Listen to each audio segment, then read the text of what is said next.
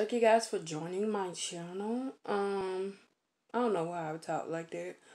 But welcome back to my channel, you guys. Make sure you like, comment, subscribe, all of those good things. Hit the notification bell to be notified every time I upload a video. On today's video, I am going to be talking about what not to add to social media, about your relationship. And honestly, you guys, I have been pushing this video back so many times that yeah, it's crazy. I was gonna do it last month, but then I'm like, I was barely posting, and yeah, which was October. It's November now, and I was like, yeah, I'm not gonna do it. And then it was back again, and I had it pushed. I was gonna put it out around my birthday time, but I was kind of depressed because, okay, that's a whole nother story. And then August came, and then school started back, and I'm like, okay, I'm gonna put this video out, but then I just stopped posting. It's like I just stopped posting. So then September came, and I'm like, okay, I'm gonna start back recording. So I started recording, but I recorded every other topic except for this one. And I had a bunch of issues to work out, so it's like I'm gonna post it in October. October I just stopped posting. So it's like, girl, get it together. So it's now November, probably the first, second week of November that I am recording this. So if you are watching this in present time, just know it was previously recorded. Okay, and I don't know. But now I have all of my videos planned up until December of next year. And no, to January of 2023. And let's just hope I stick to that schedule. Because if I forget to put out a video, or I forget to record that video, then I don't know what I'm gonna do, okay? I am gonna throw a couple of vlogs in. I need to start vlogging for you guys and not just doing topic videos, because I kind of sort of like vlogging. I also need to do new hauls for you guys. And I am going grocery shopping, and then I'm gonna do a lot. I got a lot planned. I just need to stick to it, okay? So, the first thing that I'm going to bring up about adding things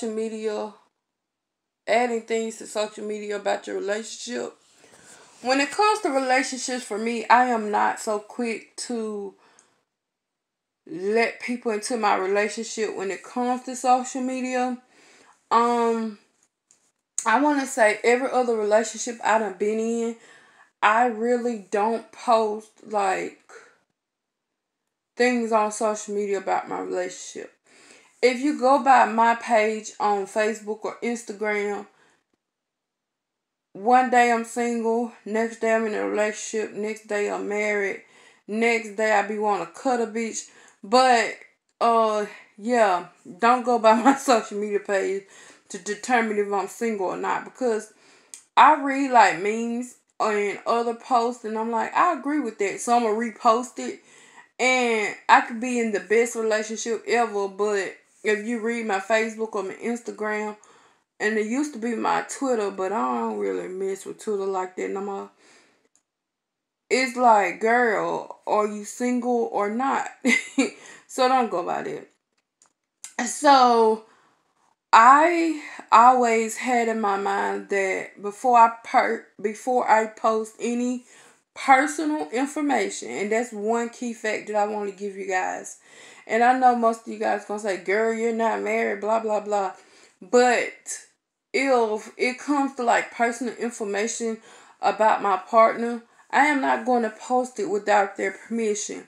Just like when I do story times on my channel, I am not going to post their name, where they're from, all of this stuff, what we met at. None of that will be online without them knowing. The boy that I had snuck in my room, He told me I could use his name and all this stuff and all this information about him. But I didn't do it because this was my choice.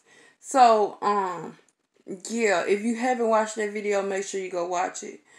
Another thing that I hate when people do when they get in a fight with their partner, they quick to run to social media. I'm not gonna criticize my partner on Facebook, Twitter, Instagram, with MySpace, none of that, okay? Because I feel like the fights and the arguments that we have are private. I even don't want my family members in my arguments and fights. So when it comes to social media, I still choose my battles of what I want to put out. And I never put out the argument that I have with my partner. And I hate when people do that. And I got a whole story time on that. And I've been deciding if I want to put that story time out or not. And now I really don't care. I'm gonna put it out anyways. But I was back in the day. When it happened, I was like, I'm gonna put this story time out because I'm pretty sure I'm not the only one that want their business spread it out around the universe. You get what I'm saying? So I'm gonna be sure to put that video out for you guys when I ever sit down because I am finna start back work. So I really got to come up with a schedule to like when I'm gonna record, when I'm gonna edit, because me uploading the video, I know when I'm gonna upload the video. Okay, I just need like time to edit videos and time to upload videos. So record videos. So yeah. But it's never good to criticize your partner during an argument. And when I say criticize, you go on social media, well, this bitch did it. And just to make yourself feel better about the argument or make you feel like you won something. Like, that's not necessary. Another thing I want to bring up, I know we love taking pictures with the family, but I also feel like without your partner permission, you shouldn't upload a video or a selfie with y'all kissing on it. Because 1 minute y'all kissing, then the next minute y'all arguing, then the next minute, like, that leave a lot of room for people to judge our relationship. So just be mindful of that. If you don't have conversation with your partner about what you finna upload, if it's gonna include them in it, then you shouldn't post it. Just be upfront. Like, I'm gonna post this, do you mind? Another thing that I feel like most of us shouldn't post, and you see it a lot on Valentine's Day, is expensive gifts. And like, I say some stuff is okay, but the expensive gifts, like you showing off that your significant other bought you underwear, like, that's just for you and what's happening in your bedroom. Don't nobody want to come in your bedroom with you and your man or you and your other woman. Like, some stuff you shouldn't want to provide on social media, especially social media. Because social media will run that like crazy. Like, you give an open door to people to start judging your relationship, for one. And then for two, you give like the open door to like, hey, our relationship is okay, but we still have problems. And then you got other single females that's watching it. So you got to be mindful of what you do. Speaking of behind closed doors in the bedrooms, I feel like sexual pictures that were supposed to stay between you and your partner, keep it between you and your partner. Because soon as you let out one of those pictures, and I did have a whole Pornhub story time about how me and my significant other broke up back in the day. And I'm thinking about if I want to, I might link it below, I might not. Because it's a part 1 to 3 to get to the Pornhub story.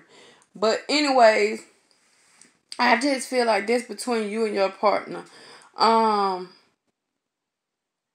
feel like you shouldn't try to like post pictures, period, when it comes to that. I know sometimes, and I can admit to this, sometimes we make sexual videos with our significant other. I can admit to that. But I also feel like that video should stay between you and your partner.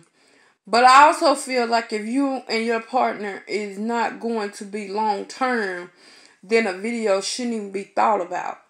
Because when I leave, that video is leaving with me. If we're on bad terms, when I pack up, I'm gonna pack that video with me. Like, you don't know what people do when they get mad and in their feelings, or they wanna what's the word I'm looking for? They wanna take revenge on you. Like, don't even think about it. Another thing that I hate, I really can't stand, and I'm not just gonna say on social media, I'm gonna say it like period, where people boast about things they're going to do. And I say that because you never know, because sometimes your partner is not really with the boasting or the bragging about what they're going to do today, their plans. Like that, sometimes they make your partner feel uncomfortable. And I have been in a situation where I felt like my partner at the time was just bragging about everything. The money he made, the job he had, the house he had, the car he had. And then within a matter of 2 weeks, everything that he had went down the drain. And then the boasting, it stopped. And then he started complaining more. Like, God give you things, but you got to always think about, God can take that stuff away from you. If he see that you big headed, high headed, and you're not humble enough to enjoy the things that he give you, oh, he will be humbly enough to take it away from you. And that's the reason why when people ask me, hey, do you want to go shopping? And I say, yeah. And then they'll be in the store just count big bank rolls, and me, I'm just swiping my debit card. I'm not the type of person, I could be sitting heavy in the bank and you'll never know it because I don't spend like crazy. I don't just have big bank rolls of money on me. It's you'll be very lucky if you catch more than, I want to say, $40 cash in my pocket. You will be the luckiest person ever. Um, but you would never sit and hear me boasting about what I plan to do, what I plan to get, all this stuff. Like, I just, I'm just the type of person where I sit back and show you what I could do. I do have a best friend. I tell her everything, not in a boasting way. I just tell her my plans. Like, I plan to do this. I plan to get this. I plan, and and the reason why I tell her that, because she always bring it back to me. Like, how are you going to get this? What is your plans or your steps to getting your goal? And that's the reason why I keep those people around, because they keep you humbled and they keep you in your clear state of mind. Um and I feel like you shouldn't share every single move that you and your significant other is making. Because when I was with someone, and it was like right after, no, right before I got in 11th grade, I was with someone, and we was good together, but yeah, she went into the army. That's a whole story. But I feel like we made moves together. We made silent moves together. Like, we got a house together. Um, we'll never like tell people, hey, we finna get a house, because I always felt like you tell people certain stuff, it's something that's gonna sit it back because you went out bragging about it. And prime example, I went looking for a job like a couple of weeks back, a whole couple of weeks back. I'm gonna say, go ahead, and I'm gonna say a month back. And I'm like, hey, I got this, I'm going to this interview, they get paid, blah, blah, blah. I was so happy because I found a job that I didn't need to go back to school for, and they paid for my degree, which is amazing. But a couple of weeks back, it was a couple of weeks back, I got a call and they told me that they canceled the position because they was closing their business. So I'm like, that's the reason why now I never brag about anything I have, because you never know what'll come up. And I just never brag about it. I don't tell people how much I make because I feel like that's bragging. I don't tell people my next move. I bring it up, but it's not directly my next move. I tell you my goal, but I don't tell you the moves or how I get to that goal. And I do that because I know it is a day gonna come where my goals are coming true. So yeah, these steps are for me to know, and the goals are for me to set and to achieve, and me achieving that goal is the way you get to see me. You get what I'm saying? Another thing that I hate that most people do, they go on Facebook a lot of times, and when they're mad at their partner, they post jokes about their partner, or they start um confessing what they have to say. Like if they did something wrong or something, they always go straight to Facebook and they confessed it to Facebook on live, on a little short story thing. I'm like, okay, where your partner come in? Tell your partner what you doing. If you want to go out and kiss a female, what your partner say first? Because when people come and tell me stories or ask me for my advice, I'm saying, did you talk it over with your partner? What did they think about it? Because I'm the type of person, if I feel a certain way and I feel like I can't talk to you about it, then I don't need to be with you. And I feel like some people be with people and they can't talk to these people, but then they go talk to their best friend. I am guilty of this because back in the day, I was quick to talk to my best friend about the way I was feeling about my significant other. But now it's like I keep a lot of things to myself, and I know sometimes I need to stop doing it, but I try to keep things to myself to stop all of the miscommunication, the dysfunctionist, and yeah, I know I make that word up, but I just I'm trying to stay away from the drama, cause like I told you guys in my medical video, I can't get stressed. And I feel like lately I've been trying to dodge certain situations so I won't become stressed. Because if I feel stressed, I'm going to stress you the hell out. Okay? So, that's just my little advice. If you don't learn anything else from this video, just learn how to communicate the way you feel with your partner. Treat your relationship like you would if you was married to this person. If you wanted to make a big move and you think it's going to affect your relationship negative, talk to your partner about it first. Like, some things should be private, some things need to be seen in public. Like, for instance, I feel like this. If me and my partner fighting at home, when I get around my family and friends, you'll never know it, okay? And I feel like you'll never know it because I feel like when your family find out, they look at your partner in a negative light. And I never want to do that. I always want my family to give whoever I'm with a positive chance, a good chance, to like get to know them for themselves. And yeah, move forward from there. Now, how I feel for my partner, I don't want that to rub off on my parents. Like, you treated my daughter like this, I don't like you. Like, I don't want nobody to feel that way. But anyways, with that being said, I'm going to end this video. I hope you guys like this video. Let me know some more things you think that shouldn't be on social media about your relationship. And let me know in the comment section below.